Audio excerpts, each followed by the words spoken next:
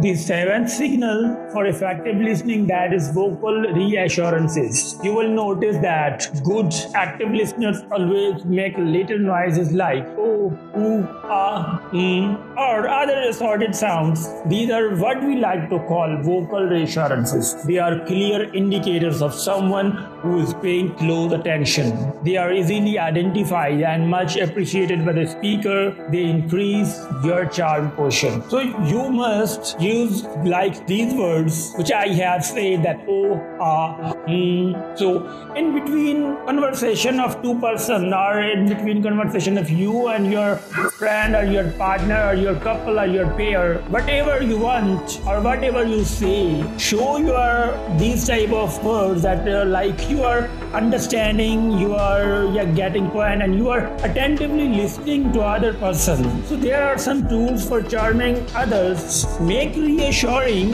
sounds each time you listen to another person. Allow your instincts to guide you as to when to use them.